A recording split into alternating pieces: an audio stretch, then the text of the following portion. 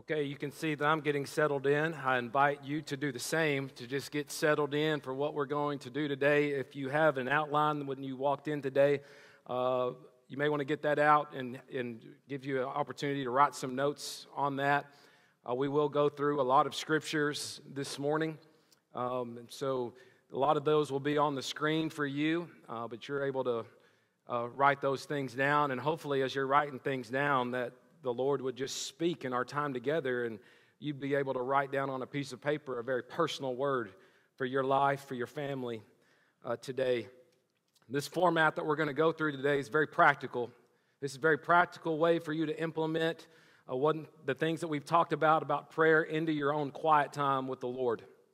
And I preached Ephesians 6:18 last week, and a lot of elements are mentioned regarding prayer in that verse and many other verses that we referenced, and this is a way that you can bring all those things in. I'm going to remind you of Ephesians 6:18 and what it says: praying always with all prayer and supplication in the Spirit, being watchful to this end with all perseverance and supplication for all the saints.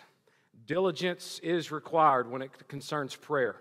Diligence, discipline, to pray always. It's going to take intentional effort on your end and on my end. It's going to require time. It's going to require devotion. But it's going to bring about spiritual growth in your life. Spiritual growth in such a way that it is evident to others. In fact, it will be evident to those who have a front row seat to your life. In fact, just here recently, my daughter, Daisy, she comes, she knows where I go for my prayer time, and she gets out of her bed, comes there, and one of the things she said to me, she goes, "Dad, I got out of my bed and got out on my knees and prayed just like you." And I'll tell you, there is nothing more satisfying. That'll make your day right there as a parent. And a little kid. People observe it. They can see it. Spiritual growth is observable to those in your life. And when you take prayer seriously, you take this discipline seriously, it will bring about spiritual growth and people will notice. Listen to 1 Timothy 4, verse 7. "But reject profane and old wives' fables, and exercise yourself toward godliness." Hear what Paul's telling Timothy there? "Effort, for bodily exercise profits a little, but godliness is profitable for all things, having promise of the life that now is and of that which is to come." He begins giving some more exhortations there. You skip down to verse 15. He says this: "Meditate on these things. Give yourself entirely to them, that your progress may be evident to all." Progress is, there's evidence that comes with it, where people know that you're growing. People can see that you're growing. And he gives Timothy a list there. 1 Timothy is very powerful about godliness, what it looks like, practical, and way it brings about the spiritual growth and its evidence in your life. I think of my pastor. He went home to be with the Lord during 2020 because of COVID. One of the things that happened to him was, and why COVID was so hard on his body, is he had underlying health symptoms. And he had donated, he received a kidney donation early in his life. So he's one kidney. He had to take a lot of medicine because of that, and a lot of complications health-wise that he had for the majority of his life. Physically, you could tell he looked weak.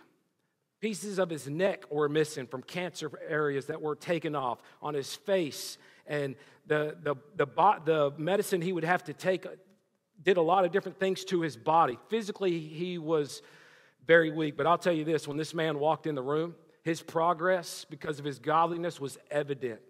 This man's strength in the Lord, to anybody who knew him, although physically weak, he exercised himself into godliness in such a way that it was evident to all, to his church, to those who knew him. I mean, he was a spiritual giant casting a very long shadow when he walked in the room. Although physically weak, he brought about this physical bodily exercise in the spiritual realm that brought about spiritual growth that was evident to all. I talked about hazers. Spiritual strongholds, when we looked at Judges chapter 4 with Deborah and her raising up Barak to fight these spiritual strongholds. I'm telling you, when you grow spiritually, and it happens a lot through your prayer time with the Lord, spiritual strongholds, the hazers in your life, they are no match for a man or woman tapping into the strength of God. They are no match. They were no match for that man I seen and I watched in his life, but for your life and my life as well. Spiritual strongholds crumble when you have the strength of Almighty God flowing through your life. And prayer is one of the great ways where we tap into it. You know, Satan, I don't know that he's concerned that we just come to church. I don't know he's as concerned that you give your money. I don't know that he's as concerned, even if you give up a little bit more time and come to Sunday school. But you get on your knees and on your face before God, I guarantee you, you're going to attract attention from your enemy because you're attracting power that's going to be flowed through your life that is no match for him. But on our own, really what Jesus said, we can do nothing. My pastor, I greatly and dearly miss him.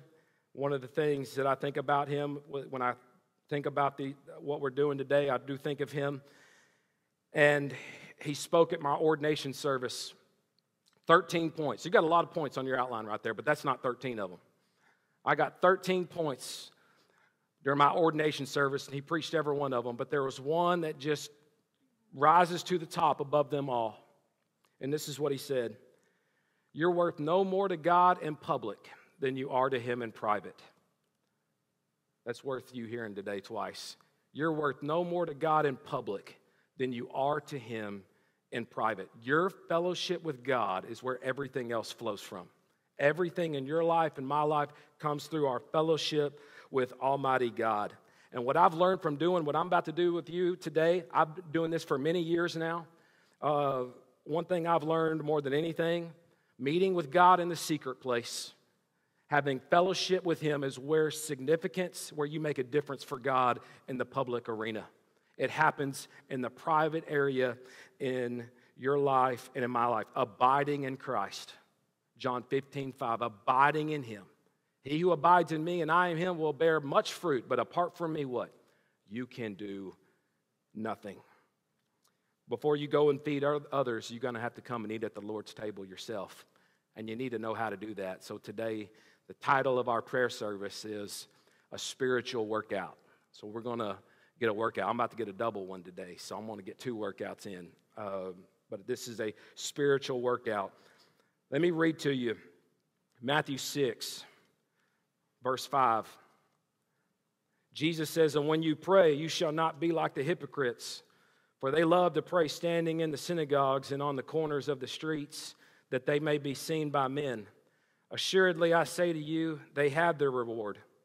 But you, when you pray, go into your room, and when you have shut your door, pray to your Father who is in the secret place, and your Father who sees in secret will reward you openly. The first point you have on your outline out there is a time for the commitment. Jesus says when you pray. Not if you pray, not that, maybe if you think about it when you should pray.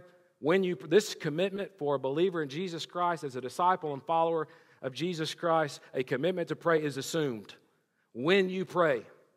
And we get instructions right there in Matthew 6 on how to do this. Go into a secret place, an inner room. Let me give you some suggestions for this. You need to have a time selected. You need to select a time and a place that will be uninterrupted for you to meet with the Father. Where no one else can come in, where no one else can bother you. This may require for you to get creative, and you are going to have to think through that. But you need to have this down in your house, what time I'm going to meet with him. How many of you have ever made a doctor's appointment before? Or a dentist appointment? Just raise your hand. Any kind of appointment. So you know how to make an appointment then. We all just raised our hands. So you do know how to make an appointment. This is about making an appointment with God, that I am going to meet with him. And when you make any other appointment in your life, you do some things. You select a time.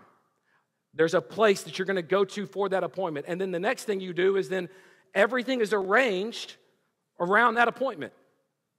So if your appointment is in the morning, and mine is very early, long before I ever want to get up, I get up.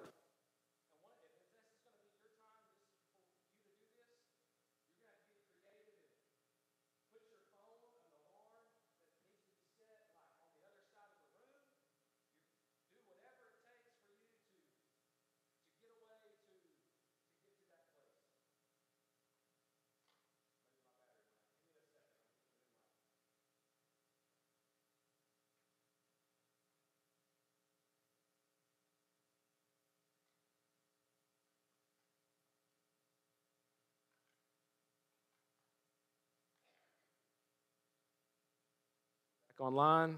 Hey, thank you, JT. Let's give JT a round of applause. Thank you. Appreciate you, man. Where were we? Interruptions. That's where we were, right. You don't want to have interruptions in your quiet time. So if it's going to be in the morning, and you know you're not a morning person, I'm not a morning person. Put your alarm by a cup of coffee that's going to be made. If your coffee maker will do that. Put it on the other side of the room. Do whatever you got to do. But exercise yourself. Some of these things means we're doing things we don't particularly like to do, but you will be glad that you did them once you do them. And so you'll find that as you do this, there'll be adjustments that might need to be made along the way. But set the time, set the place, uninterrupted, and then you guard it. So if it is in the morning, then you make adjustments the night before. Anytime you have an appointment in your life, you change some stuff. This is your greatest appointment that you can make and that you can have. Your meeting with Almighty God. That's why you were created. That's why you're on this earth, to know Him. It's why Jesus Christ died for you, that you may know Him, to walk with Him. And so prepare in advance. Be intentional about this. When you go to this appointment, like you would at other appointments, maybe you bring paperwork or whatever, depending on the appointment you go to, you need to bring your Bible. Have your Bible. Have a notepad and have a journal. And what you're doing by doing this, you're anticipating a word from the Lord. A lot of times people think, and there's a kind of a misconception about quiet times and prayer and have this time with Him. It's a place where we go and pour out all our heart. Well, there's times that we may do that in a quiet time, but we are going to pray with open ears, not necessarily open mouths. There's many of scriptures that speak about let our words be few. Be silent before Him. We are not coming to the Lord's table to get across our agenda. We are going to the Lord's table that His agenda might be our own, that His will might be our will. We have our own Garden of Gethsemane where we die, and we are open ears to what He would want us to do. So we come to listen.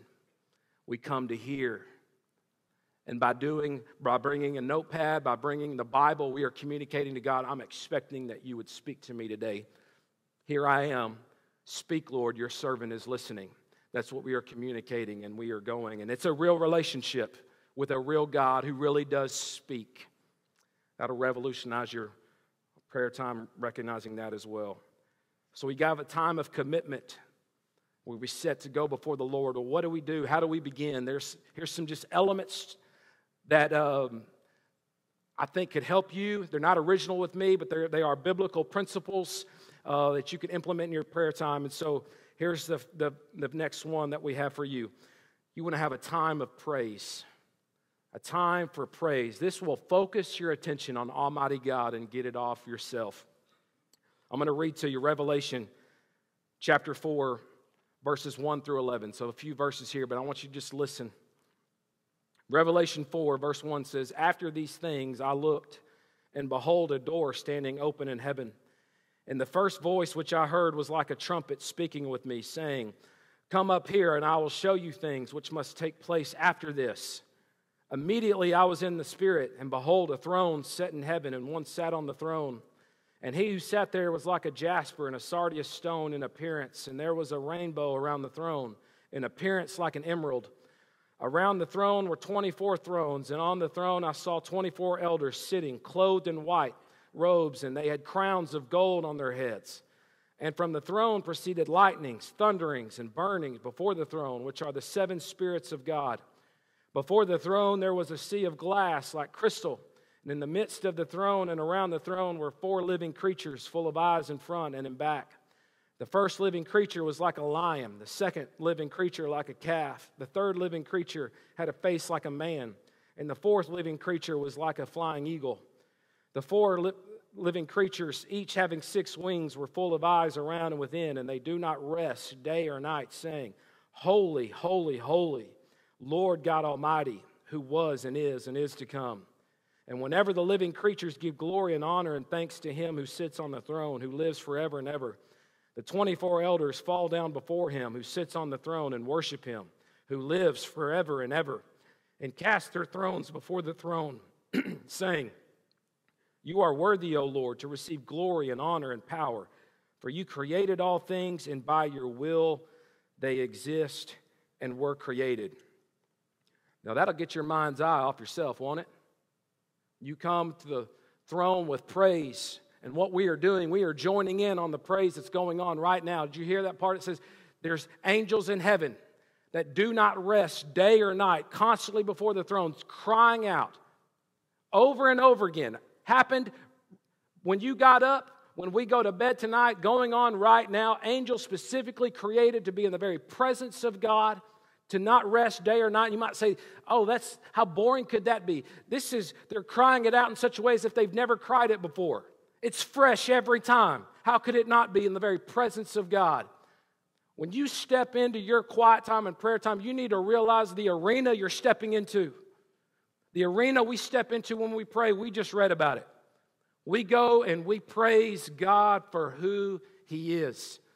And you see this all throughout the Bible, Old Testament and New.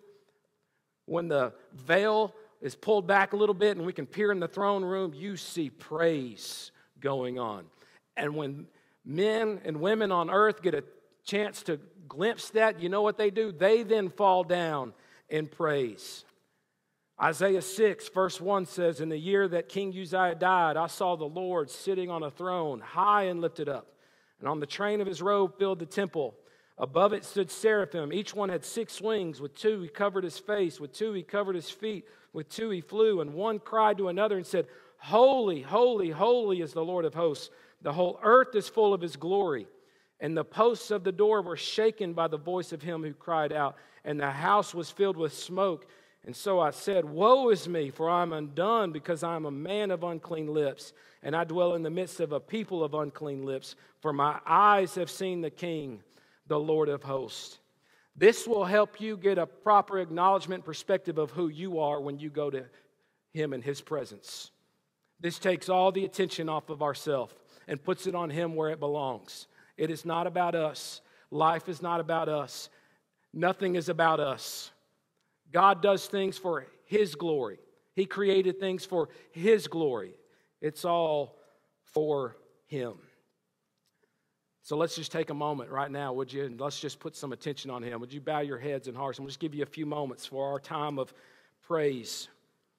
Maybe some things brought to your mind right then that you could praise Him for, and I'll give you some examples. You could focus on the fact that He's Creator, Provider. God is the owner and sustainer.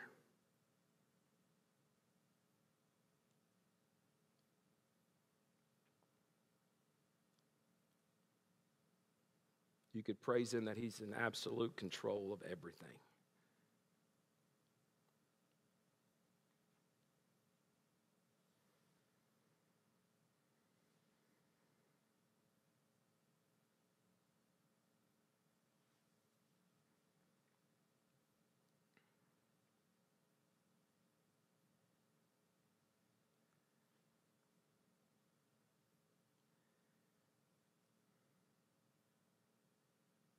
Lord, we praise You. You are on Your throne, high and lifted up. You are exalted on high. We exalt You in our hearts, O God. There is none higher. There is none greater. We love You and adore You.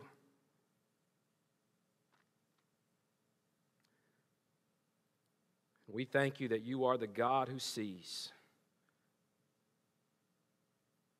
You are the God who hears.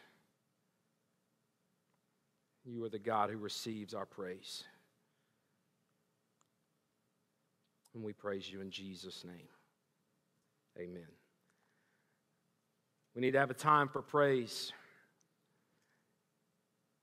I encourage you during this time of your own, use music. I would use music. If that helps, it helps me. Brittany often hears mine coming through the baby monitor. She knows what I'm listening to. Maybe that doesn't help you. I don't know, but we need to get a keen sense of His awareness. Music, I don't know of a greater tool God's created than to do that, to get our minds on Him and to praise Him focus on him.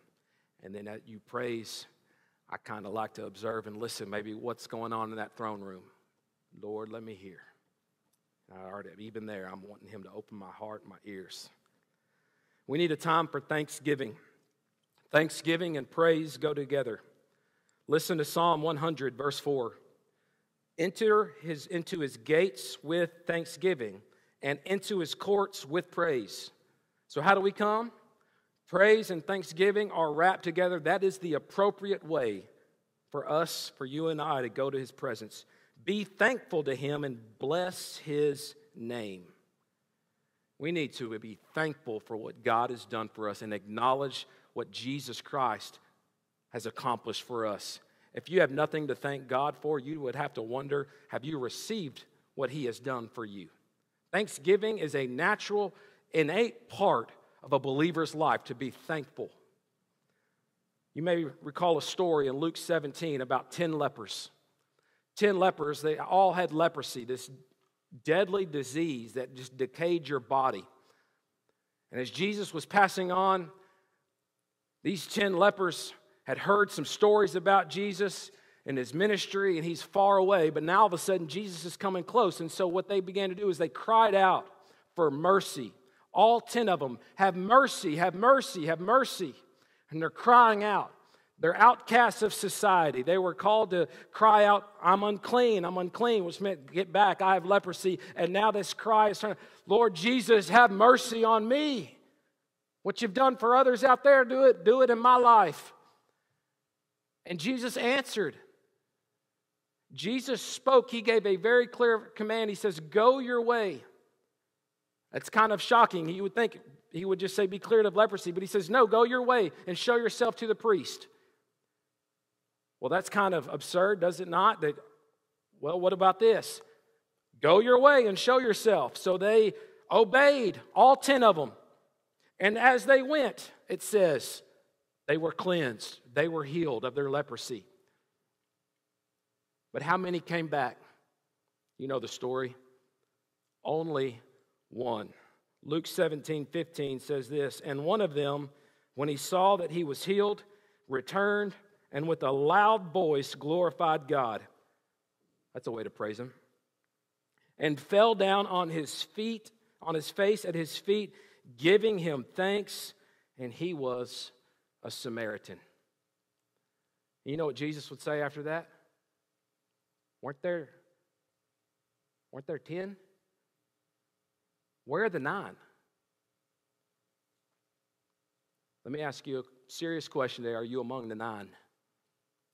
This helps you become one of 10 when you get on your face before God and you thank him for what Jesus has done for you. And I don't know about you, you can't do that enough. Eternal life, forgiveness of sins, cleansing you, what he's done for you, getting you through challenges, adversity, people he's put in your life, promises, blessings. Be specific during this time.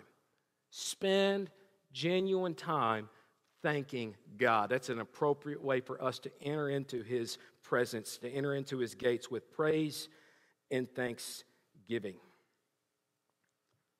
If you got a spouse next to you, you could squeeze her or him and be like, I thank God for him. Or thank God for my wife. Thank God for my husband. But everybody in this room, you have something to be thankful for. Let's spend some time right now and let's get specific. Would you bow your heads and would you just spend some time right now thanking God? Be very specific.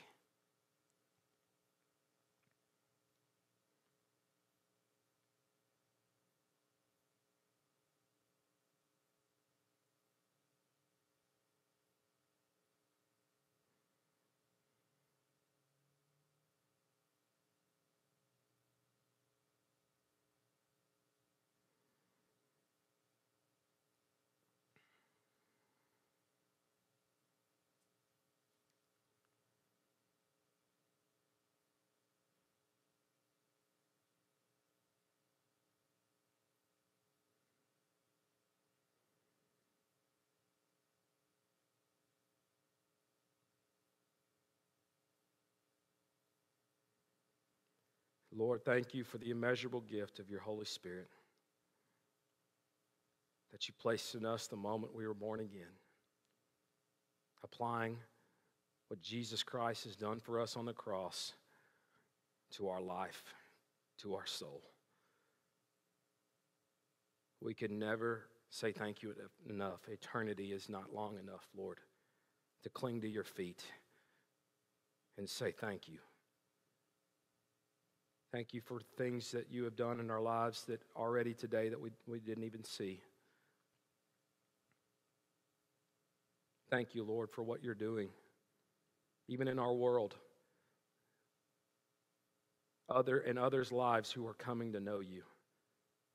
We don't see those things on the news, but Lord, we know you are always moving and working around us. We thank you for working in our lives. We love you, God.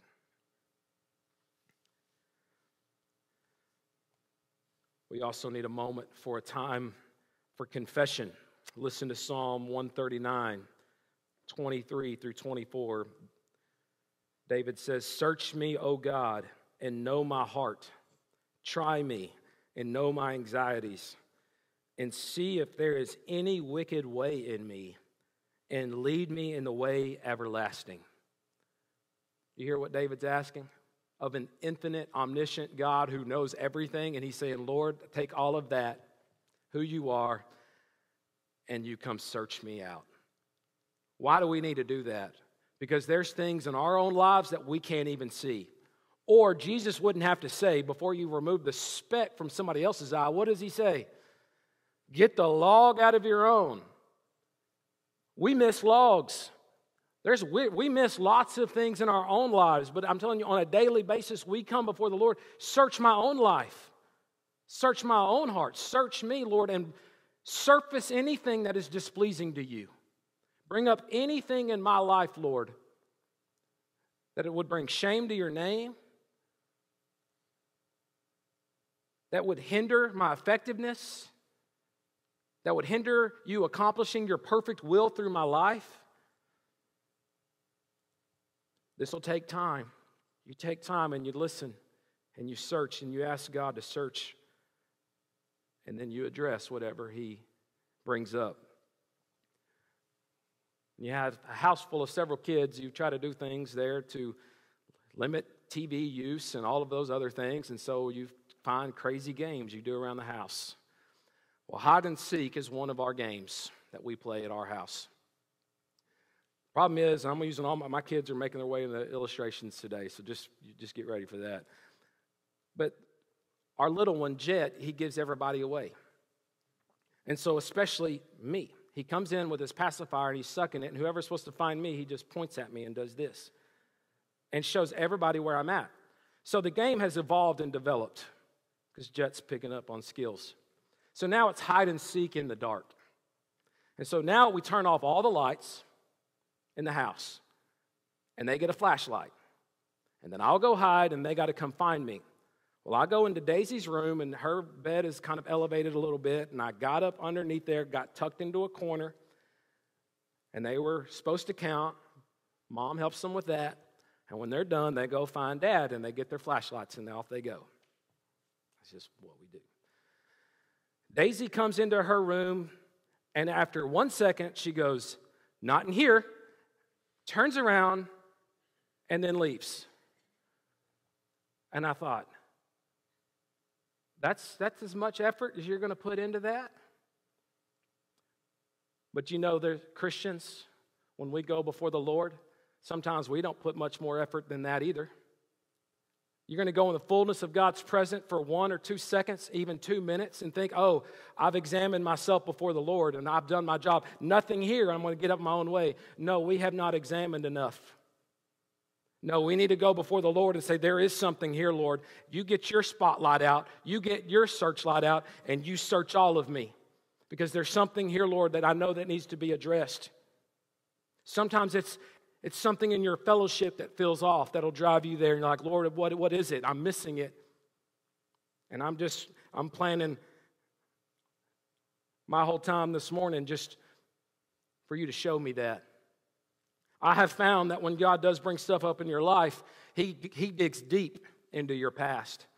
And with God, I've also found there's no statute of limitations with Him. Like, Lord, that was a long time ago, so like, we good on that, right? I have discovered over and again, my wife has discovered over and over again, because she's married to someone who has a past, a colorful one. And she gets brought up into it a lot, especially when I come out of this portion of my quiet time. I shared with you weeks back about a divine encounter when I was in Canton at First Monday. Maybe you recall that. A woman got led to the Lord. She was late in her life, and she prayed and to receive Christ right in front of her booth. It was awesome, and got to share about that. And I told you, but there was something that brought me out there, and I'll tell you about that when it comes. Well, that time has come for me to tell you what actually brought me out there. That was on a Saturday morning, but on Friday, we needed to kill some time from picking Colton up at school. And so we were out there. It happened to be First Monday weekend, so we thought we'll stop in here and we'll walk around and mosey and just browse. So we do so. As I'm doing that, I see one of these buildings. There's buildings out there. If you're not familiar with it, you walk and shops. I don't know. But I walk, and I see this one particular building, and all of a sudden this flashback memory comes to my mind of being about 16, 17 years old, and I jacked a guy's golf club who was selling golf clubs. What I mean by that is I stole it. I robbed him of a golf club that he could have sold for money. And when I've been out there many of times since then. There was something about this time, though, when I saw that building, and I don't know what, it was just right, and that just came to my mind. And all I did, my wife didn't know it, my kids don't know it, we're pushing them in the wagon, but man, it just hit me. And what I did in that moment, I just kind of cringed and thought, oh, gosh, terrible. How lost I was. I just cringed and I put it away. I didn't even tell Brittany that thought even came to my mind. We just kept walking. Well, that was when we first got there. We were moseying around. Well, now there's a woman that's coming by. There's not a lot of people out there during this time we were in. It was Friday, and this woman comes by with a golf club, a little one. And I was wanting to, while we're out there, in my mind, I want to hit golf balls with John Luke and with Jet one day. And so I was looking for a little golf club. And this woman has a little golf club in her hand. And she walks by, and I said, where did you find that? Is there someone out here selling golf clubs? And she was like, oh, yeah. She stops. The most outgoing woman I've ever met in my life draws the most specific map to where to go to get a golf club. And as she's doing it, she's setting things down. We stopped in the middle of the aisle, and she's talkative and all this stuff about the golf club and where it's at. And I was like, no trouble. This fine. You can just point us in the general direction. Like, you're good. You don't have to draw us a map. And she's like, no, I need to draw you a map. We spent probably 10 minutes right there in that aisleway of her giving us a specific map to that place. I was like, okay, so we go on over there. Well, it's Friday, and it's kind of late in the afternoon now. Now they're closing. They're closing down. So I guess it wasn't busy that day, and so this guy's closing up early. And now we walked by, and he was like, "Yeah, I'm closed, but I'll be out here tomorrow." And I thought, oh, "Okay, no worries." So we're leaving, and I'm thinking, I wonder, could that be that same guy from that memory I had from and I thought, no, man, that was a long time ago. I was 16 years old. He wasn't even that right spot. So I was like, I put it away again. Saturday morning, I go for my spiritual workout. I do this every day. I go on Saturday morning in my time. I'm doing this. We're going to get to it, I promise, but a time where we pray for the lost, a time where we pray for others. And I have a lot of lost people I go and I want to pray for. I've had these heavy burdens. And in my mind, I'm thinking, I'm going to get up and pray for all of those things. But here's the deal. You know what's on my mind? This gigantic burden about this golf club. I can't get anything else out. I'm not even really praising and thanking God like I was thinking I was going to. I'm like, all of a sudden, my soul has weight on it now about this golf club. And I thought, Lord, what do you want me to do with that? I don't know if that was the right guy or not. I don't know. What do you want me to do with this? And I'm there. I'm on my knees. And then I change positions now, face on the floor. Like, I'm just miserable. And I'm like, what am I supposed to do? Go back out there? Well, I don't know. I don't know if that's the guy. And it just came to my mind. Well, I drew you a map right to him. And I thought, and when that thought came to my head, I thought, gosh, I'm going back to Canton. And then I'm thinking, I'm going to have to explain to Brittany why I need to go back to Canton. And then I'm thinking, what is pleasing to you for me to fix this? I don't know. I have a golf club in my golf bag that I don't know if that was the same club. I don't think it was, but I'm thinking, okay, I think I'll return that. And then an amount comes to my mind about money, about what I need to do to make amends for this. And so I get the amount in my head and with the Lord and get a green light on that. And I'm thinking, okay. And then now my worst nightmare is coming a little bit because I know I'm going to tell Brittany, like, our plans that we thought we had this weekend are going to be, there's a wrinkle to our plans now. I'll shorten this story. Brittany comes out. We have a great talk, and she's. By the way, there's been many of these. I'm sorry to let you down in any way, but there's been many of these. You could ask her. Don't ask her. But there's many. So she's like, okay, we're going to Canton. I'm telling you, I'm sick to my stomach all the way there. It's not a short drive either. So from Siggaville to Canton, I'm driving out there, and I'm miserable. I'm driving out there. I'm thinking of what is this guy going to think, and our kids are with us and stuff. I don't know how to handle that either. And I got to do this. I got to take care of this. We go right. We have our map that the lady drew, and that was either an angel or the most outgoing woman I've ever met in my entire life. My conviction is an angel. But I go, and I introduce myself to this guy, and he looks at me like I'm crazy. And I said, "Sir, did you have a golf stand in a building back here?" And I kind of pointed, and he goes, "What's your point?" That's all he said. He didn't say yes or no, and I just thought, I'll take that as a yes. "Sir, I was 16 years old. I robbed you of a golf club. I'm here to make that right. I'm a follower of Jesus now.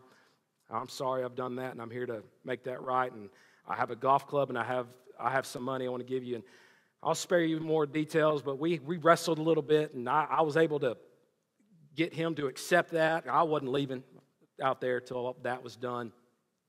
The problem was this man felt so bad he wanted to give them a golf club. And so he gave them a little golf club, and as I'm walking away, I'm realizing because of that little golf, I'm $20 off of the amount I had in my mind that morning. So we walk away, and Brittany goes, "What's wrong?" I was like, "I don't know. This ain't right." She was like, "Okay, let's go." So we circle back around. I said, I said, "Give me the envelope. It's got our grocery money in it, our grocery fund." I said, I need $20 of the grocery money. Here. Take it. I go back to that guy. Here it is. And he again looks at me like I'm even crazier because I'm like, "I'm sorry, dude. I need to be released from this. Just take it." And I just walked away. "It's yours." But as I walk back and I meet Brittany, I'm telling you, fellowship with God, the weight I was feeling that was crushing me that morning was gone. I'm talking restored in such a way, I have tears rolling down my eyes. And I'm praising and thanking God like I wanted to that morning. Not only that, but I'm telling Brittany, thank you for putting up in the grace and mercy what you've had to deal with being married to this guy. And then she begins to talk about, I had an issue with a sweater one time that I didn't even realize that I had to deal with from college after I got saved. And I was like, "Oh, I didn't know that." We're sitting here talking. Our intimacy is growing. Our intimacy with God. I don't know what's going on around us. It's Saturday. It is busy now, but we're walking and we're praising and thanking God. It was awesome. In fact, I had sunglasses on and I wasn't going to remove them because my eyes were red. And I'm walking, I'm just like, "Thank you." This is what I got right then was what I was wanting that morning. I was just like, "Oh, you're so good. Thank you." And then off comes a voice to my right that says, I think your kids need some candy. We're like, what? And so we come over, and that's where we end up meeting this woman and share the gospel with her. And she prays to receive Christ right there in front of her stand. My drive home was much different than my drive there. I'm telling you this is a crucial aspect of your quiet time with God. Cleansing. You've heard me say this before, but the greatest piece of furniture in your house is your trash can. Not your couch, not your refrigerator. If you don't maintain the trash can in your house, you got problems. We need to maintain this area of our life, cleansing. 1 John 1:9 says, if we confess our sins, he is faithful and just to forgive us of our sins and cleanse us from all unrighteousness. The Apostle John said, if we, not if you, not if those people, he included himself, if we confess our sins. Just because you're a believer in Jesus Christ doesn't mean you don't still have things to address and deal with. Your effectiveness is restored. Your fellowship is restored. Psalm 51:10 says, create in me a clean heart, O God, and renew a steadfast spirit within me. Do not cast me away from your presence, and do not take your Holy Spirit from me. Restore to me the joy of your salvation, and uphold me by your generous spirit. I love this part. Then I will teach transgressors your ways, and sinners shall be converted to you. Effectiveness. This has everything to do with our effectiveness, our cleansing. Matthew 5:23-24 says, therefore, if you bring your gift to the altar, and there remember that your brother has something against you, leave your gift there before the altar, and go your way. First be reconciled to your brother, and then come and offer your gift. By the way, if you come to your act of worship and you there remember, you just happen to remember something there, that is no coincidence. One of the ministries of the Holy Spirit to you and I is to bring to remembrance. In fact, it specifically says that concerning the Holy Spirit in the Gospel of John. To bring to our remembrance. That's a work of the Holy Spirit. If there's something not right, that then becomes more important than your act of worship. There may be lost people to pray for. There may be things to do. But the Bible says, leave your gift there.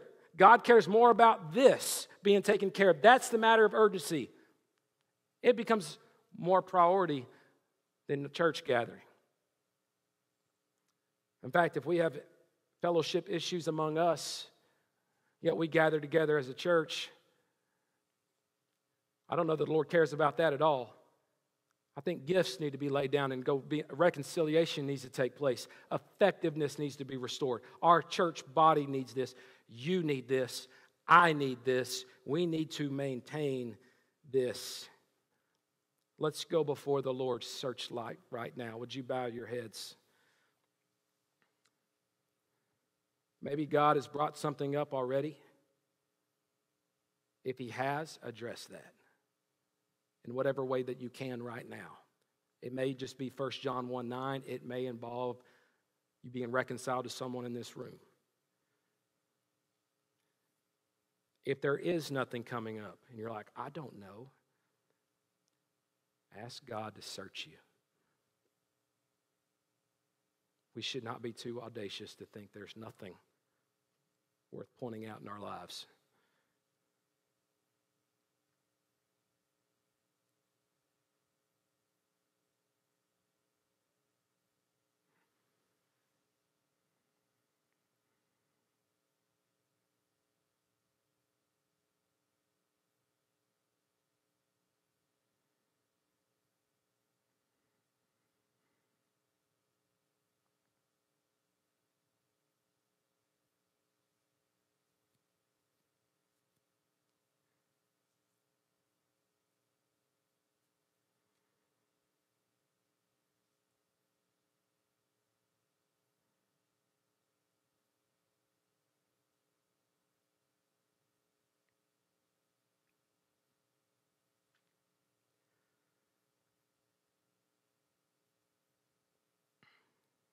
Lord, we ask that you would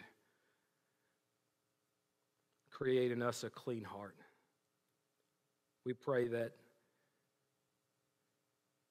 you would help us as a body to lift up clean hands before you.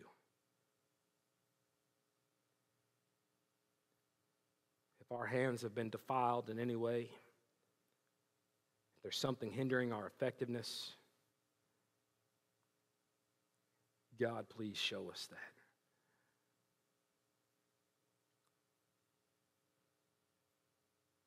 The Lord Jesus says that He walks in the midst of the lampstand. He knows our works. Lord, bring it out, whatever it may be, that we might address it. That we would find our cleansing today.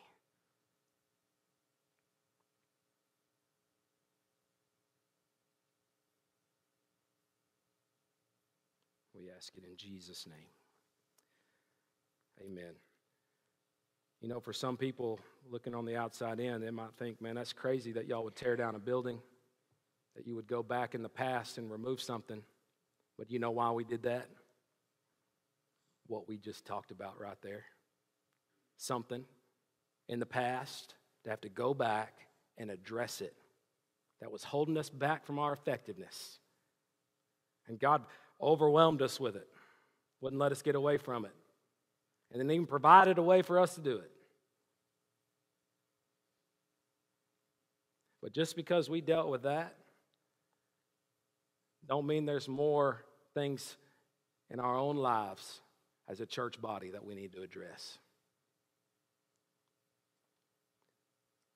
I would encourage you in your own quiet times to be praying for our church body and our church family on this area. We need a time for yielding. Romans 6:11 says, likewise you also reckon yourselves to be dead indeed to sin, but alive to God in Christ Jesus our Lord. We need to have a funeral every morning. And when you go into your quiet time, you're going to a funeral service. You're going to die.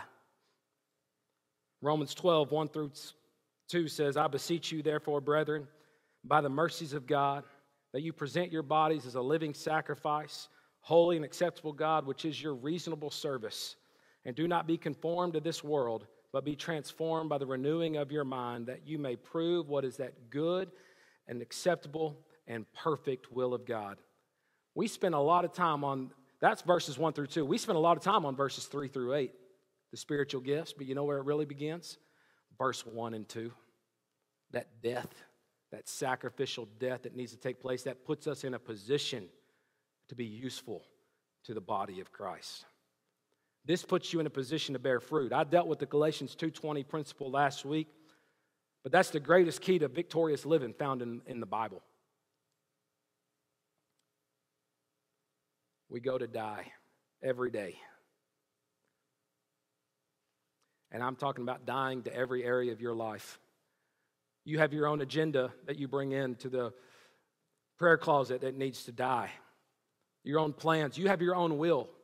The Lord Jesus exemplified for us what needs to happen in the Garden of Gethsemane. Here is what I want, Lord, if there's any other way. But he said, nevertheless, not my will, but thy will be done. We need to have a funeral every morning, whenever your time is going to be, where we go to die and empty out our vessel. There is freedom found there, by the way.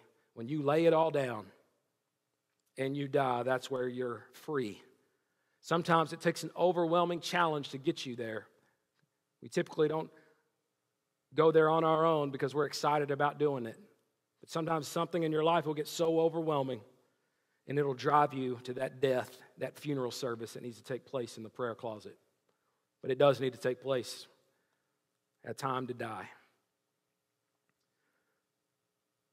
For the sake of time, I'm going to go into the time for filling, and then I'm going to incorporate some of these things here in a moment. I had a lot of stuff down here, by the way. So we're just seeing what the Lord's going to bring out. But you need a time for filling. We empty out, but we need to be filled back up. Ephesians 5:18 says, and do not be drunk with wine, in which is dissipation, but be filled with the Spirit. Well, it's hard to fill an empty cup. You need to die that you might be filled. Being filled with the Holy Spirit of God prepares us to walk in the will of God. To be filled with the Holy Spirit of God, that prepares us for the spiritual battle that we cannot face on our own. It fills us, He fills us. that we might walk in a way that pleases God that day and redeem the time back. We have such a short amount of time. It's a vapor. The Holy Spirit of God through our life redeems it for us. We need to die daily, and every day we need a fresh feeling of God's Holy Spirit in our lives, every day. This is where I put the whole armor of God on. To put on the belt of truth. To put on the breastplate of righteousness. To shod my feet with the sandals of the preparation of the gospel of peace. To grab my shield of faith. To put on the helmet of salvation. To pick up the sword of the Spirit, which is the Word of God. Full dependence upon God and the resources He provides, exercised through our life by the Holy Spirit of God. Greater is He who is in you than he that is in the world. There's a reminder to be watchful when you do this every day. I don't know if it's going to be the evil day, but I know this: I'm not walking out of my house without the armor of God on. To go for my feeling. It's a part of the armor. This is also where you win the battle of sharing the gospel. Many people are afraid to share the gospel. Because in that moment, all kinds of things, I don't know what's going to happen, what they're going to say, but you're trying to make a tough decision in the moment, when really you can make the tough decision and win it right here. This is where you go and you say, Lord, you put someone in my path, I'm asking you to do so, and right now, I'm deciding right now to share the gospel with them. And you win the internal battle of making that decision here. Much like you would in temptation. You're not trying to make tough decisions in a moment of temptation. You make decisions up front. You resolve in your heart before they get there. The same thing happens with the sharing of the gospel. Hopefully you want to share with people, right? That's why you're here. I don't know if I had time for this, but I'll share a little bit of it. But this was just here recently over Thanksgiving. From my own prayer closet, the gospel got to a guy right off the grid. I was just going with my dad to look at some land. Divine appointments are everywhere. In fact, after a string of days and you don't have one, it'll make you want to throw up. If you're about doing this, they're all over the place. I wonder if sometimes we're missing it because we don't have this part right here down. You'll be amazed of what the gospel will do through your life to someone else, and it begins right in your prayer closet, wherever it is going to be in your house. We need a time for intercession and petition. This is the battle. The prayer closet is the war room. That is the battle. Standing in the gap for others before the Lord, the lost. Genesis 18:22 through 23 says, Then the men turned away from there and went towards Sodom. But Abraham still stood before the Lord. Sodom is about to be destroyed by fire. But who's standing between Sodom and God? Abraham. And Abraham came near and said, Would you also destroy the righteous with the wicked? And he's pleading. He has this intercessory moment with God. And in that intercessory discussion, you get the picture that, man, God will hold off judgment. But it takes someone standing in the gap.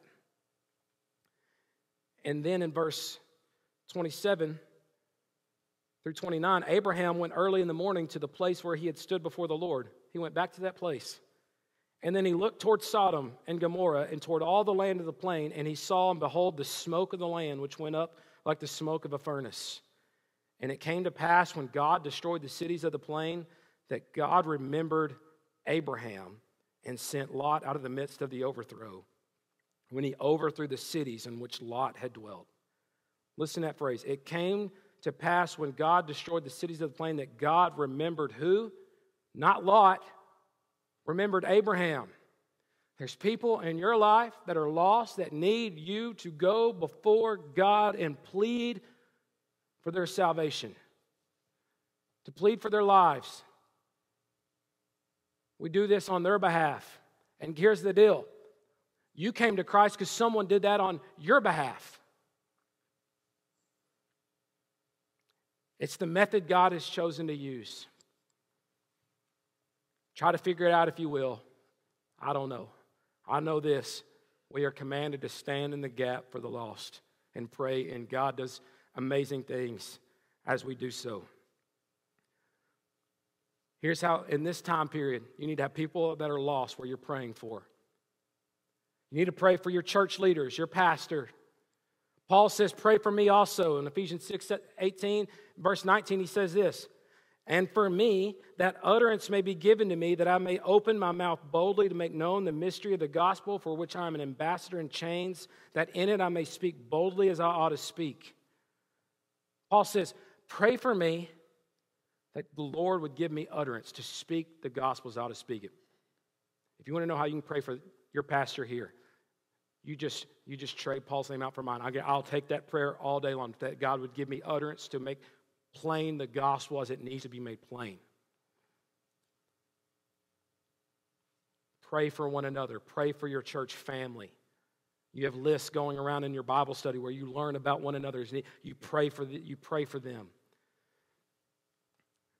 But as you do so, you remember we keep what's most important to God first before we come to our request. Pray for our missionaries. During this December season, of Christmas season, Lottie Moon, our Christmas offering. It's a way for me to emphasize that to you today, but also to emphasize praying for our missionaries, standing on the lines. I've developed a relationship with a missionary couple in Canada. I've talked to them this week, reached out, I said, we're having a prayer service. What are some tangible prayer requests that we could pray for? Can you send them to me? And you will have a church in Sigaville, in Texas, who will stand on your behalf. Amen? Let's play this video and you will hear and meet this missionary couple. We're Joe and Susan Binford, and we serve with the International Mission Board, serving you, and we live in Toronto, Canada. Our work is focused primarily on people who've immigrated here from South Asia. That's India, Pakistan, Bangladesh, and a few other countries in that part of the world. So we want to ask for your prayers, and we have a couple of prayer requests we wanted to bring to you. One is for a friend of mine named Halim, we'll call him. He is from Pakistan. He is here by himself. His wife and kids are still living in Pakistan. He's been here several months trying to earn a living, and he wants to bring them over eventually. But he's been by himself. He's had a lot of questions. He's got some issues he wants to talk about, and we've been meeting together, and I think God is working in his life. And we want to pray that we can find many more opportunities that we can meet together. So I just ask for your prayers for my friend Halim. And my wife has a prayer request also. Yes, another co-worker and myself, Christian, another lady, have started a group called the Chai and Chat group. It's been going on for a few years now, and mainly Muslim women join us. It's all a women's group, and I just would like you to be praying for this group of 8, 9, 10 ladies that come. We do this twice a month, and I just would like prayer for them as we go through this Christmas season to be able to share again this year about Jesus' birth and what Jesus can do for their lives. Yes, we want to thank you so much for all you do for us and for your prayers, but also we want to thank you, especially this time of year, for those the churches who are supporting us through the Lottie Moon Christmas offering and the cooperative program. This means a lot to us because it allows us to live here on the field and have a ministry present among those who are lost. We want to thank you so much for all that you give and support for missions. Thank you, and God bless. Thank you. Let's pray for them right now, can we? Halim, pray for his salvation. And there was a Muslim group of women, and we're praying for their salvation as well. And those relationships are trying to be developed through a man named Joe and his wife Susan. So we want to pray for Joe and Susan, safety, that utterance would be given to them, that they would make known the gospel as they ought to speak it, without fear, boldness, and courage. And pray for the work there. Pray for them, and pray for Halim, and pray for that Muslim Bible group. Would you do that now?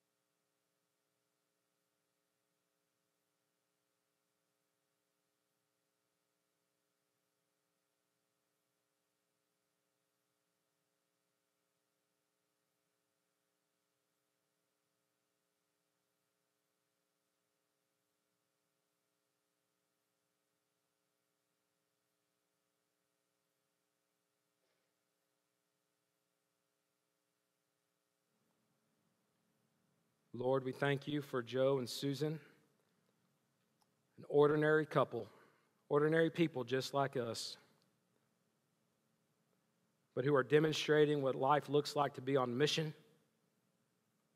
We all are to be on mission, no matter where we find ourselves. And today we come before you to stand in the gap for Joe and Susan, that you would give them courage to get the seed of the gospel out, knowing that it is sufficient for salvation. Give them courage and boldness, give them clarity,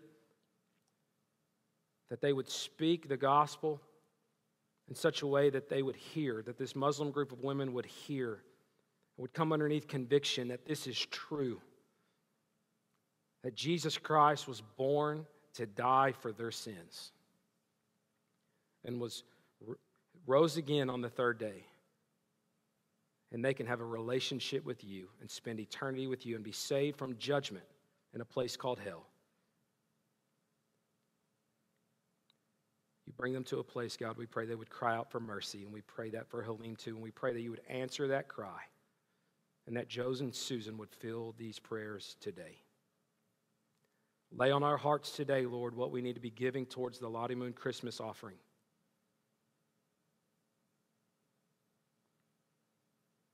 We're spending a lot of money on gifts. I pray we would match that in the Lottie Moon Christmas offering this year, that we'd give a worthy gift to you for the sake of the lost. We ask it in Jesus' name. Amen. Let me finish by saying this. When you get through praying, you're going to realize that was a lot of work. It's a lot. You're tired. It's labor. I don't know. It's put that way in the Bible. It is labor. But I also encourage you to have a time where you're spending in the Bible. I don't sermon prep during this time. I'm not doing any of those things. I've had sermons come out of this time, but I'm simply reading to feed my soul at the Lord's table. And you write down what he says. But concerning effort, some might think, well, this sounds like a lot like works. This is a lot of different things. It sounds like, man, we're just working here. Where's God's grace involved in all this? Dallas Willard has a wonderful quote. Grace is not opposed to effort. Grace is opposed to earning. Earning is an attitude. Effort is an action. We're not earning God's love by doing this. We're not earning a blessing from God by doing this. We're not earning anything. We are simply putting effort into the most important relationship that need and should be cultivated in our life. The most important relationship. The Bible is not opposed to effort either. There's a lot of scriptures on laziness I thought I'd bring up, but I thought, well. But listen to Proverbs 24, verse 30. Listen, this is good. I went by the field of the lazy man, and by the vineyard of the man devoid of understanding. And there it was, all overgrown with thorns. Its surface was covered with nettles. Its stone wall was broken down. When I saw it, I considered it well. I looked on it and received instruction. A little sleep, a little slumber, a little folding of the hands to rest. So shall your poverty come like a prowler, and your need like an armed man. In no way is the Bible opposed to effort. If you have a flower bed at your home, you may not have a vineyard, but maybe you have a flower bed. If nothing in that flower bed's maintained, you know what happens? Weeds grow. Thorns grow. That's called neglect. That's what's being pointed out in Proverbs here. If you neglect your relationship with God, guess what? That flower bed gets neglected. Just as one's progress is evident, so is one's neglect evident. It becomes obvious to other people in your life if you've neglected this area. Just like it becomes obvious if you put intentional effort in this area. I would just ask you today, what does your flower bed look like? What does your walk with God look like? Is there thorns and weeds that need to be addressed this morning? If so, let's not leave today without doing that. This is worth putting effort into. Has your walk with God been neglected? Well, maintaining a spiritual workout on a daily basis will keep that flower bed pristine and growing and fresh fruit that will bless other people's lives in the kingdom of heaven. Would you bow your heads and hearts with me? If your walk with God has been neglected, has there something taken over your top priority? What has drawn your attention? What has taken captive your attention? If it's not the Lord Jesus, then just what is it? Whatever that is, here's what it's doing. It's causing weeds and thorns to grow in your life, to grow in your household.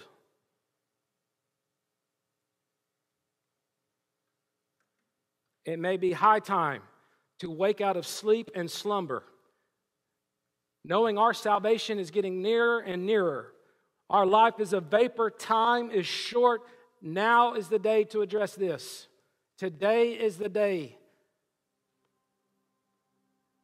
Maybe to get on your hands and face before Almighty God and deal with whatever has crept up into your life as the top priority and remove it. Get rid of it. Some of you know you've been hearing what you've been supposed to be doing, but you're not doing anything with it. Make the effort, put in the adjustment.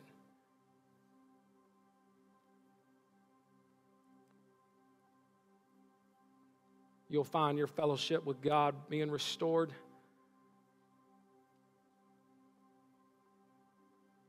As well as your effectiveness for what He's called you to do.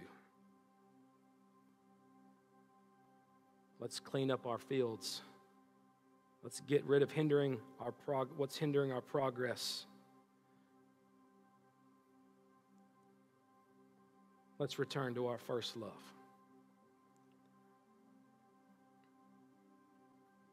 Heavenly Father, we come before you today. We thank you for speaking. We know that as we draw near to you, you draw near to us, and you reveal. You speak. And I pray, Lord, you would help us today. Give us the courage to overcome fears of the unknowns, to address the matter that's most important to you, our relationship with you. I pray that would become our priority, and that it be evident among all who would gaze at our field. We give this time now to you. We ask that you would move and work for your glory. In Jesus' name, amen. I invite you, as we have our last song here, stand to your feet. The altar is open if you want to come and pray as you feel led. Maybe there's things to address there. Please feel free to do so. Maybe you've discovered through this you don't have a relationship with God. The thorn that's in your life goes back to the curse of sin. That's what thorns represent. Jesus took the thorns for you so that you could have a way to have a relationship with God if you don't know Him personally. And God is calling and speaking to your heart on that issue. I invite you to trust Him, acknowledge your sin, believe on the Lord Jesus Christ, and your cry for mercy will be met with His salvation. As God speaks to you now, as we sing, you respond, you obey. God bless you as you do.